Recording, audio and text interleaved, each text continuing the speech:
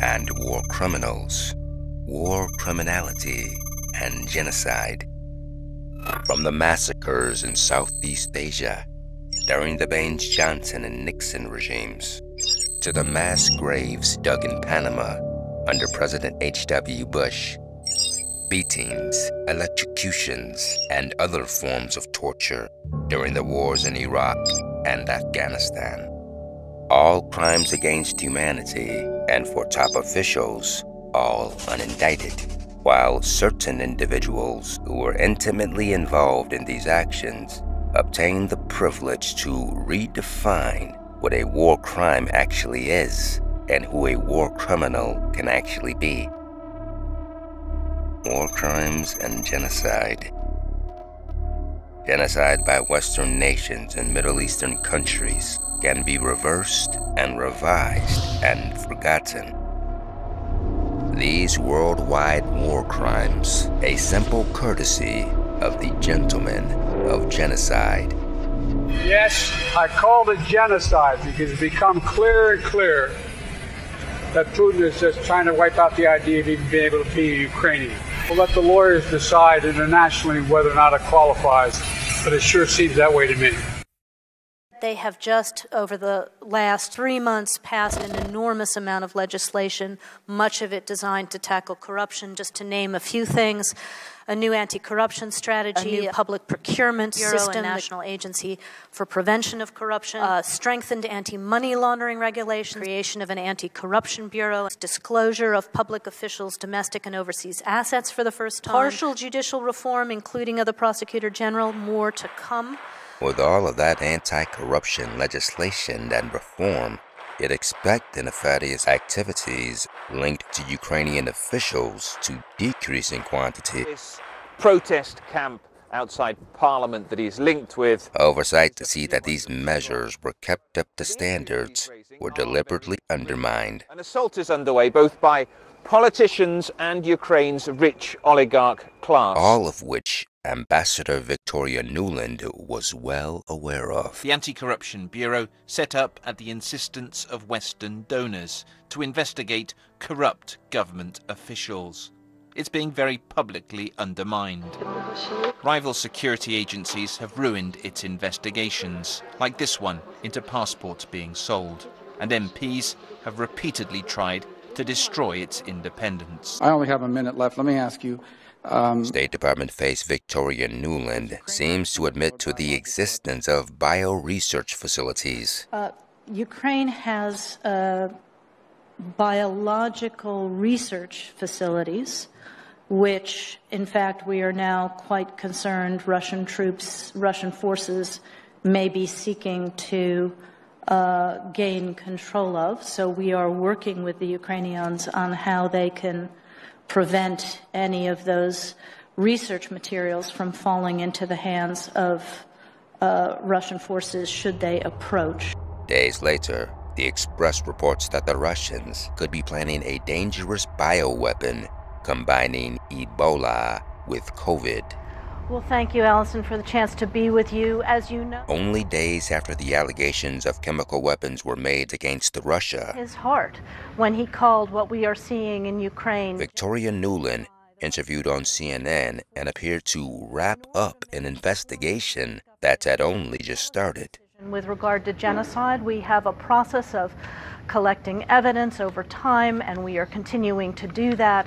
But I am going to predict that what President Biden called it is what we will ultimately likely find when we are able to gather all of this evidence, because what is happening on the ground is not an accident. It is an intentional decision by Russia, by its forces, to destroy Ukraine and its civilian population. As you say, it sure looks like it. But it sure seems that way to me. Now that is really interesting. A conclusion to an investigation announced right after the announcement of the investigation itself. The investigation, a simple formality with no meaning at all, announced by the Ambassador Nuland, the State Department Nuland, the Kagan family Nuland. Edward Kagan, husband of Victoria Nuland and founder of the controversial Project for the New American Century, their documents criticized as insisting on long-term war following what the document states as a new Pearl Harbor. Brother-in-law Frederick Kagan, also of PNAC and top advisor to General David Petraeus, helping to design the Iraqi surge under General McChrystal in 2007. Sister-in-law Kimberly Kagan, also advising General Petraeus, currently acts as the head of the Institute for the Study of War. Like the Biden family, the Kagan-Nuland family seem to have a deep love affair for war and chaos. A BBC article posted in February of 14 discusses an apparent bugged phone conversation in which a senior U.S. diplomat, Victoria Nuland, disparages the EU over the Ukraine crisis. This is the conversation between Assistant Secretary of State Victoria Nuland and then U.S. Ambassador to Ukraine, Jeffrey Pyatt. So I don't think Cleach should go into the government. I don't think it's necessary. I don't think it's a good idea. Yeah, I mean, I guess you think, what, in terms of him not going into the government, just let him sort of stay out and do his political homework and stuff. I'm just thinking in terms of sort of the process moving ahead, we want to keep the moderate Democrats together. The problem is going to be Tony Book and his guys. And, you know, I'm sure that's part of what Yanukovych is calculating on all of this. I think Yats is the guy who's got the economic experience, the governing experience. He's the guy, you know, what he needs is Cleach and Tony Book on the outside. He needs to be talking to them 4 times a week, you know. Yes, we do know. Just as the U.S. State Department were literally in the process of setting up the new Ukraine government over the phone, the economic and governing experience of Yats is accompanied by the neo-Nazi experience.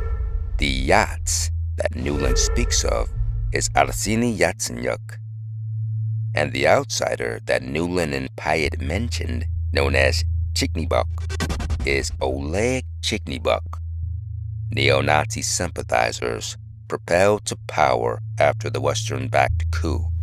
The U.S. State Department itself placing power into the hands of neo-Nazis. I told Washington this, that when I talked to Jeff Feltman this morning, he had a new name for the UN guy, Robert Seri. Did I write you that this morning? Yeah, okay. I saw that. He's now gotten both Seri and Ban Ki-moon to agree that Seri could come in Monday or Tuesday. Okay. So that would be great, I think, to help glue this thing and have the UN help glue it. And, you know, fuck the EU. No, exactly. And I think the foul-mouthed Nuland seemed to amplify her views on regime change only weeks before the Russian-backed Yanukovych was ousted and the EU, US-backed leaders were installed. I figured out in my mind why Yanukovych did that. But in the meantime...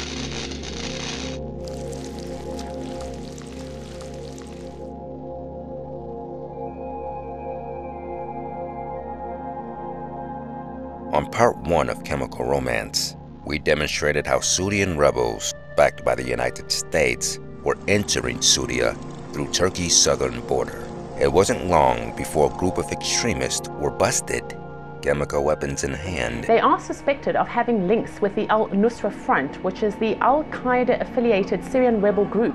As these rebels were caught with chemical weapons, the Western allies paid little attention to the mounting evidence, suggesting that these rebels consisted mostly or mainly of extremists. The opinion piece titled, "America's Campaign Against Putin's War Crimes Can't Ignore Syria." A just, rules-based international order. In my home country of Syria, Russian President Vladimir Putin's intervention to prop up murderous dictator Bashar al-Assad has enabled the regime to torture and slaughter tens of thousands of political prisoners. The author calling it part and parcel of the struggle against Putin's assault on the rules-based international order. In a rules-based international order that's consistent with our interests. He continues, America's forceful response to Putin's atrocities atrocities in Ukraine is commendable, but Assad's war crimes, often aided and abetted by Putin, have been a daily occurrence for over a decade. It's time for the United States to stop ignoring Assad's brutality.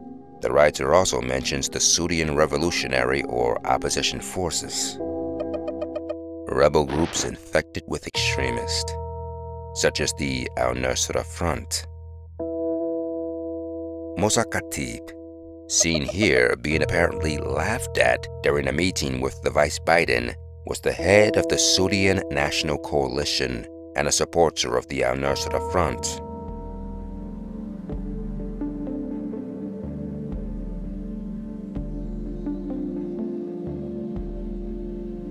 While everyone in the West, over a certain age, knows the full story on Iraqi chemical weapons, during the early years of the war in Syria, chemical weapons were used as a pretext to give better weaponry and funding to rebels attempting to overthrow the sitting government of Bashar al-Assad.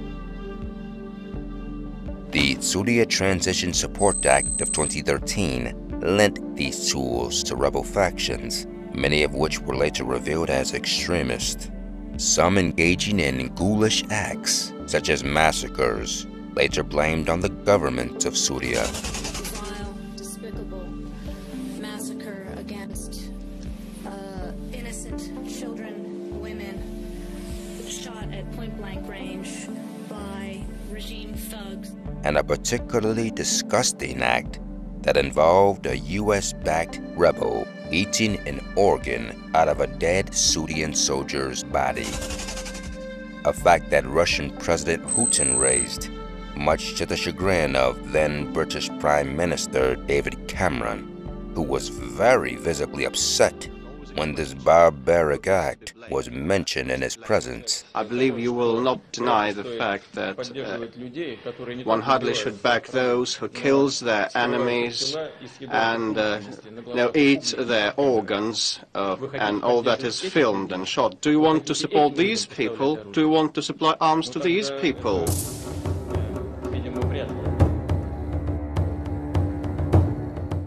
After asking for NATO's assistance, Ukraine President Zelensky makes the claim that chemical weapons have been used against citizens in white phosphorus shells. Military police captain Tobias Elwood states, "The allegations represent a despicable pretext for Russia to justify its own biological or chemical attack." Just days before, President Biden warned Russia not to use chemical weapons, and right after that, NATO chimed in, saying that it wouldn't get involved unless chemical weapons were used. Then suddenly the claim is made that chemical weapons had been used. Iraqi and Libyan chemical weapons in 2002 and 2003. Syrian chemical weapons in 2013. Russian chemical weapons in 2022.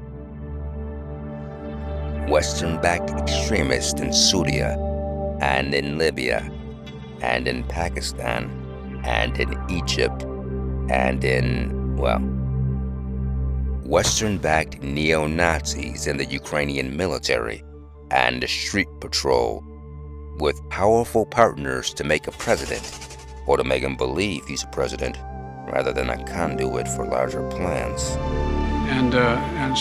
But I want to make it clear, I wasn't then, nor am I now, articulating a policy change.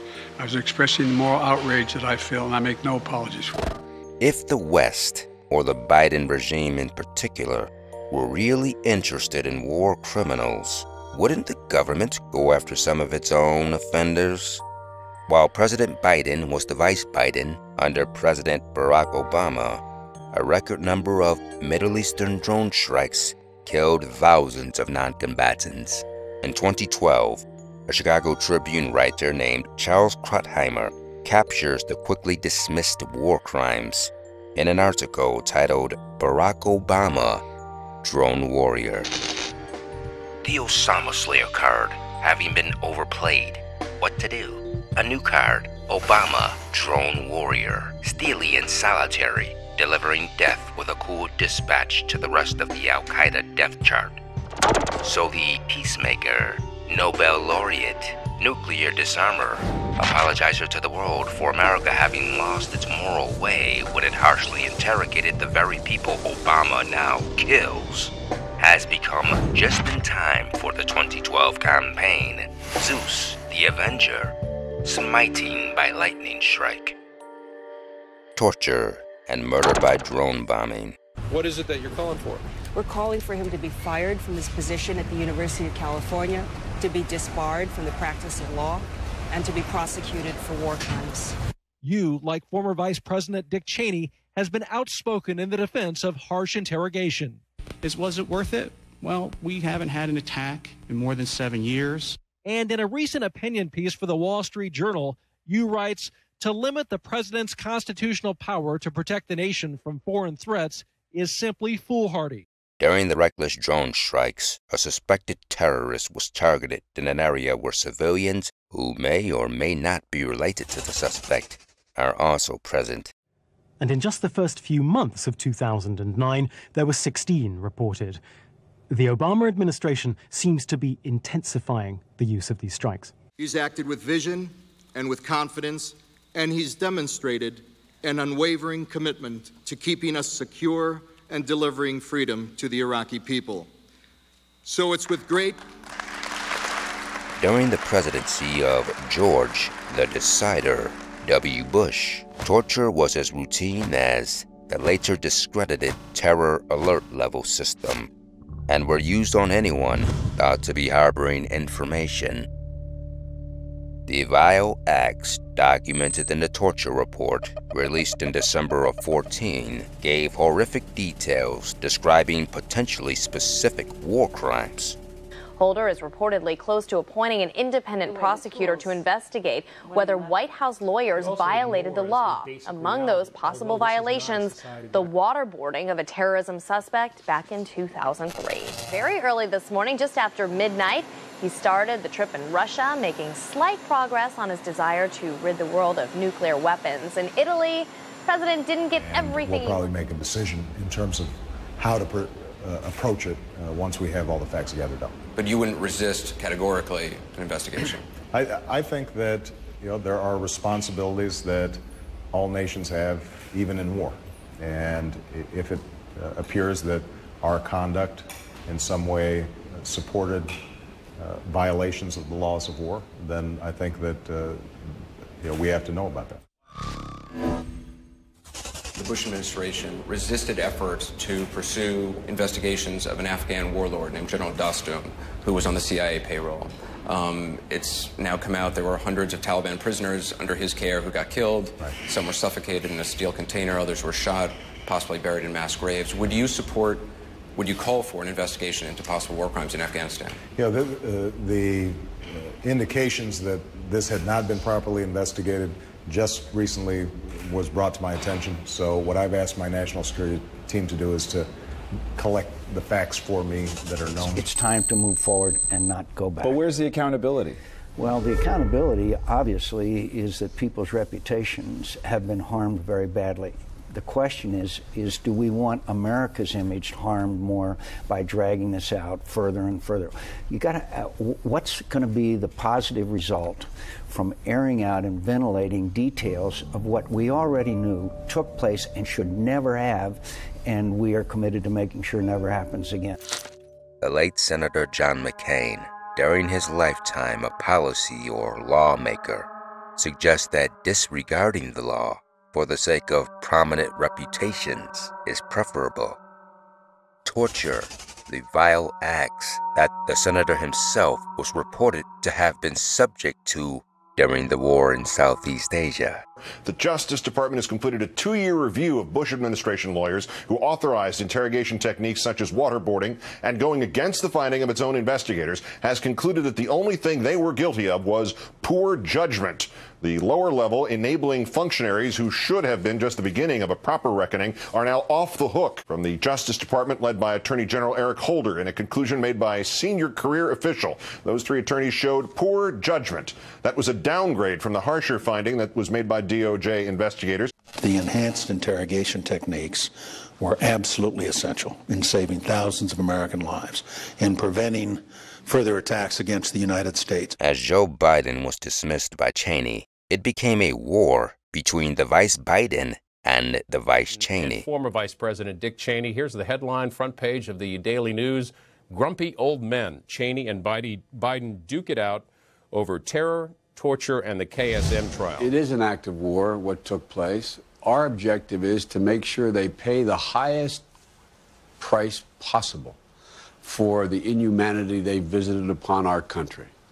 Whatever for is the best way to do that is what should be done. Now look, the fact of the matter is, the bulk of the people who were tried by any court in this country under the last administration were tried in a federal criminal court, and they're still in jail.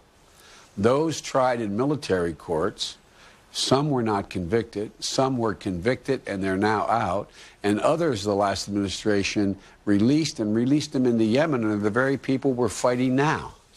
So I don't quite get what the objective here is. I don't care what you call it. I want that son of a gun who was involved. Somewhere, somebody at Fox News or the Huffington Post was keeping score as if they really believed that every Sunday these talk shows is Super Sunday. I think trying Khalid Sheikh Mohammed in New York's big mistake. It gives him a huge platform to promulgate his particular brand of propaganda around the world.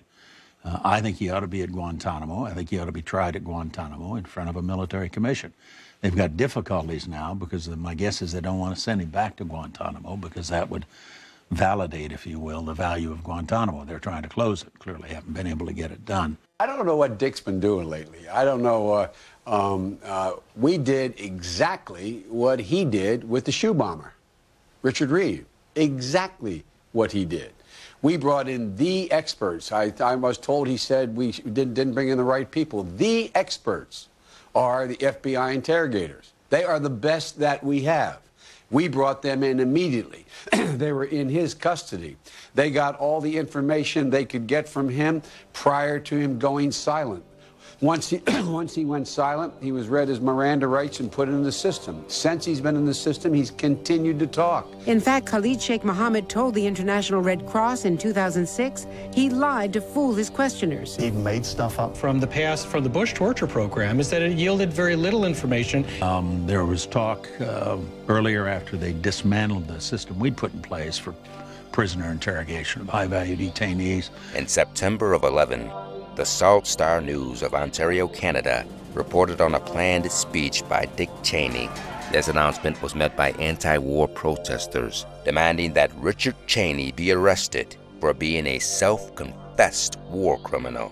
This was referring to items that Dick Cheney put in his book, admitting to acts of torture that his administration authorized. Morning, former Vice President Dick Cheney has now canceled a visit to Canada over some safety concerns. Before another speech was scheduled in March of the following year, the former vice president canceled his Canadian trip, citing safety concerns. The Morning Call Allenwood newspaper reports that Dick Cheney had visited plenty of dangerous places, including Iraq in 2008. But apparently, according to Cheney, Iraq in 2008 was far safer than the mean streets of Vancouver in 2011. While some suspected that the only safety concern Cheney had at that time was an imminent arrest that could have occurred in a foreign country. I mean, these are very serious crimes. They're war crimes, and they're not going to go away. There are foreign governments right now investigating at least 7 former Bush officials, and if we don't do so, they could well be, they certainly aren't going to travel abroad, for one thing, but certainly they could be theoretically tried in absentia of crime. The new president, with at least the acquiescence of the Vice Biden, would engage in another form of war criminality only months later. Drones carrying missiles into Pakistani airspace. They're guided remotely. The Pakistani government, I'm told, tacitly accepts these missile strikes. They won't accept American soldiers on the ground. The killing of American citizens who the administration decided were too dangerous to capture, while their family members and anyone else in the area, related or not, were destroyed as well. The NATO flag will now be raised while the NATO hymn is played.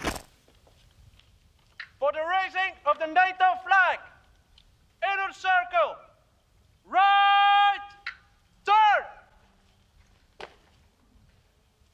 left, right, face, take flag, release flag. Emergency sirens wail in the distance, a fortuitous foreboding as the new NATO HQ is unveiled. Flag up!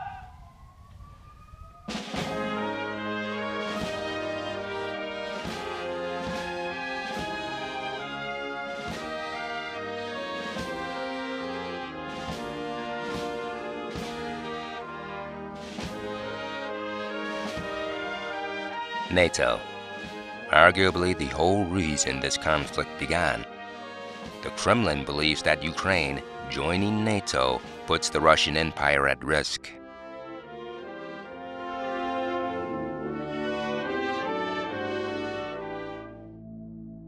What are humanitarian bombings? Of course, bombings of any sort are in contrast to any humanitarian effort.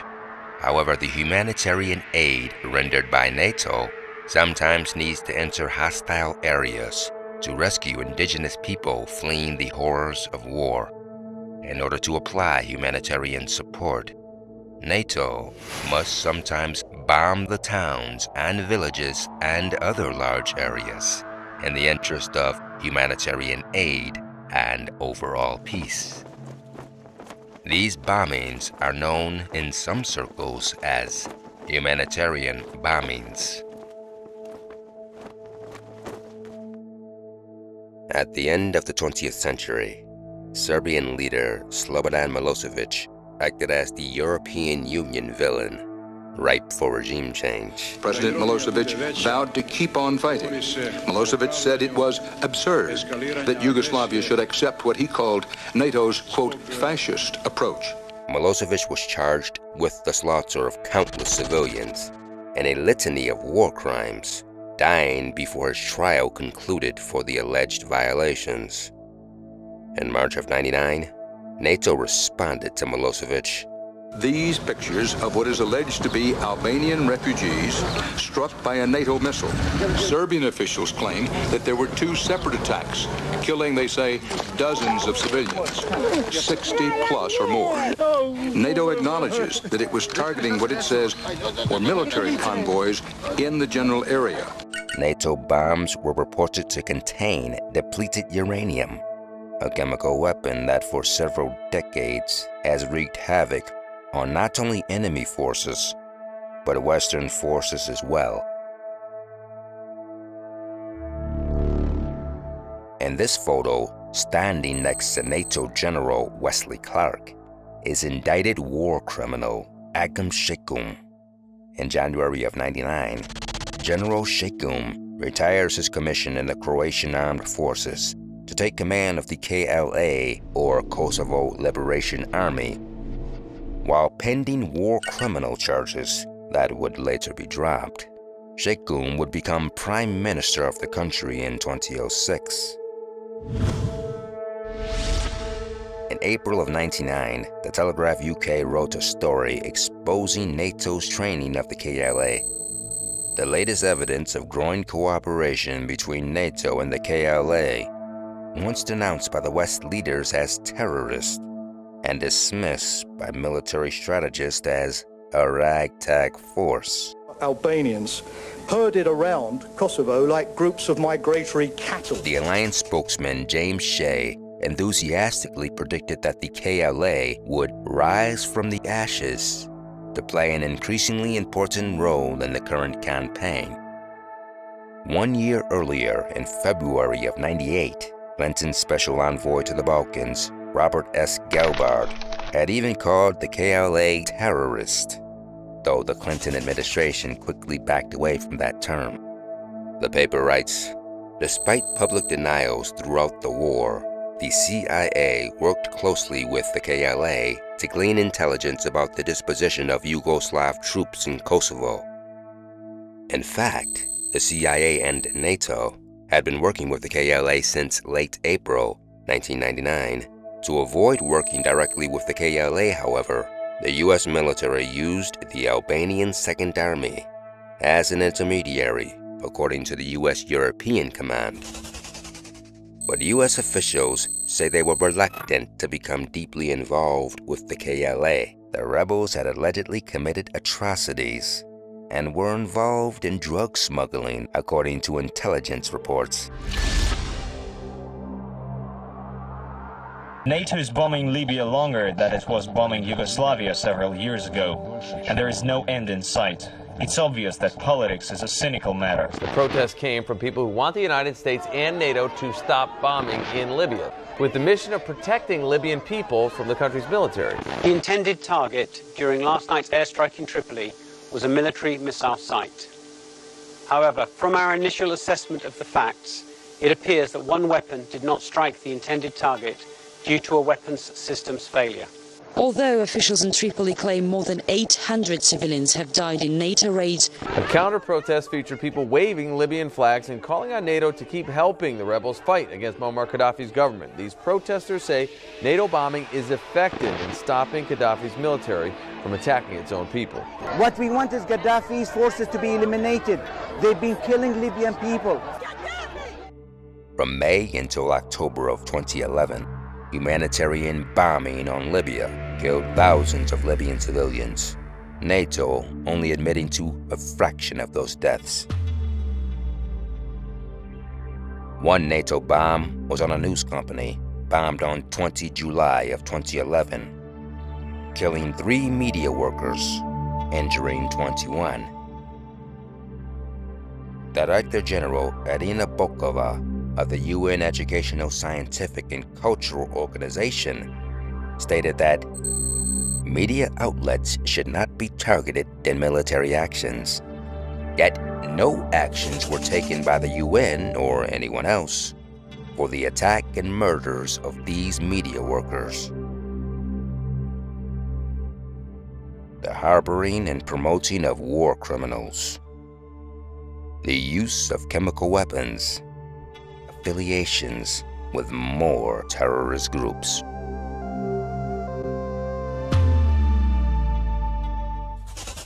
Amistad México-Rusia en la Cámara de Diputados expresó que la cercanía de México y Rusia no puede ser como manifestó su homólogo ruso, Víctor Coronelli. The ambassador Salazar took an international trip to the southern neighbor of America and began, what appeared to many citizens, to speak with an authoritarian tongue. Traigo aquí la bandera, México, Estados Unidos y Ucrania.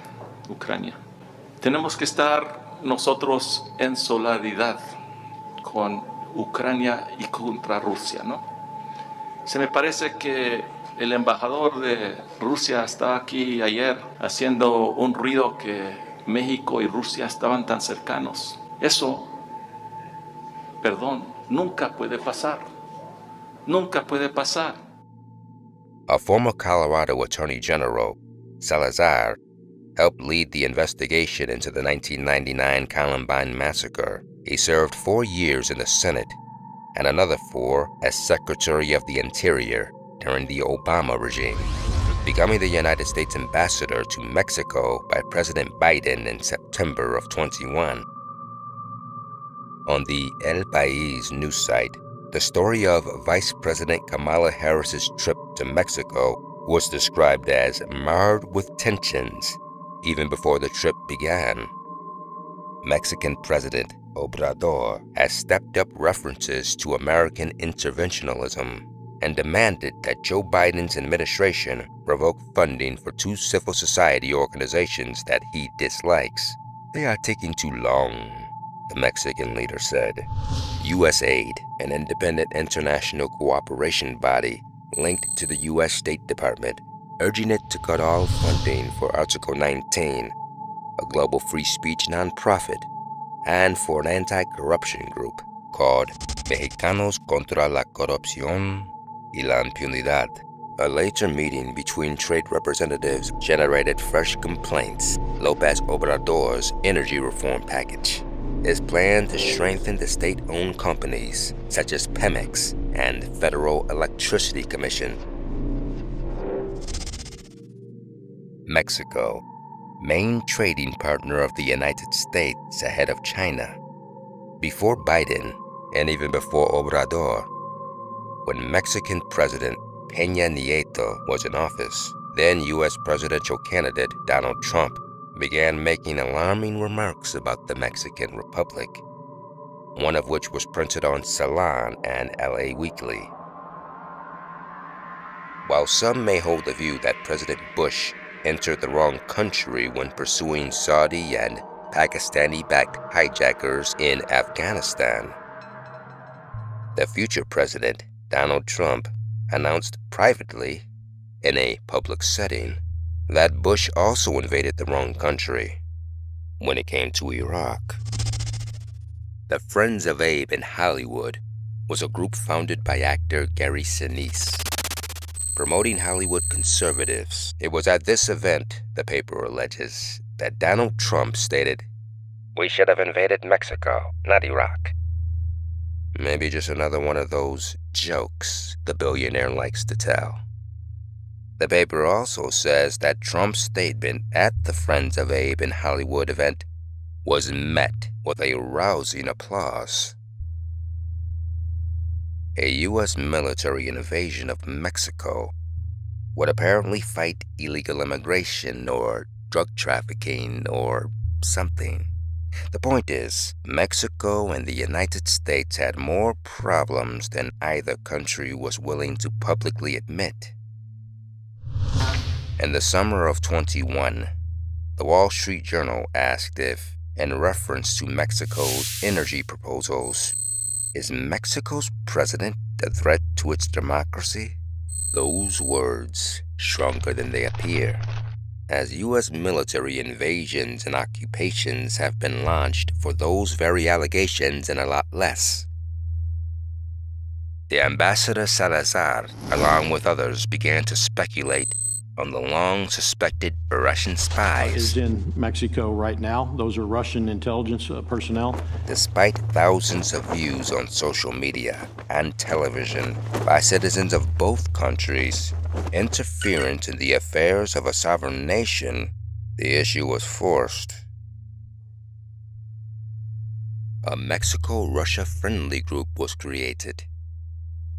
This prompted a U.S. commander to allege that Mexico has harbored Russian spies for years. Migration, human trafficking, those kinds of things are symptoms, in my mind, of a broader problem, and that's transnational criminal organizations. And we see that happening right on our border in Mexico. My concern with that, Senator, is the instability it creates, the opportunity it creates for actors such as China, Russia. I would point out that the largest portion of GRU members in the world is in Mexico right now. Those are Russian intelligence personnel. Weeks earlier, the Ukraine ambassador to Mexico asked for support against Russia, placing the Latin Republic in a delicate situation. Ukraine wanted Mexico to condemn Russia, joining the echo chamber of other world leaders. The United States repeated this through Ambassador Salazar. Con Ucrania y contra Rusia, ¿no? Mexico refused, stating to the effect that they will act as an independent nation, not a satellite to the wanton desires of the Western powers. De que México no es colonia de ningún país extranjero, que México es un país libre, independiente, soberano, que no somos colonia de Rusia, ni de China, ni de Estados Unidos, que México es un país independiente, libre y soberano. Troubling behavior sowing the seeds of distrust, skepticism, and paranoia. of Russian spies hidden in dark corners and close to home. The Mexico-friendly problem. Now the UN Security Council says it will meet tomorrow at Russia's request to talk about claims of military biological activities of the United States. Tonight, the White House press secretary calling those claims preposterous. Putin declared a war not only to Ukraine but the whole West. He declared a war against Germany, against US, against UK, against Europe. On the Ides of March, the White House announced that the president will announce $800 million in new aid for Ukraine. USA Today noting that with that payment, the Biden regime has pumped more than $2 billion into the Ukrainian government since his administration began less than 2 years ago. That is an average of over $1 billion per year. We need freedom-loving democracies to support other freedom-loving democracies. And now, Russia, an attack on democracy, freedom. We are fighting here for freedom, for democracy. It was an attack on democracy, on an open society, on freedom itself.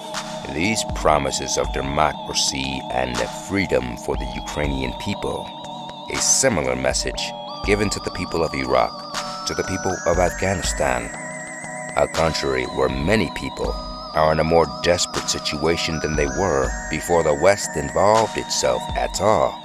And now is a time when things are shifting. There's going to be a new world order out there, and we've got to lead it.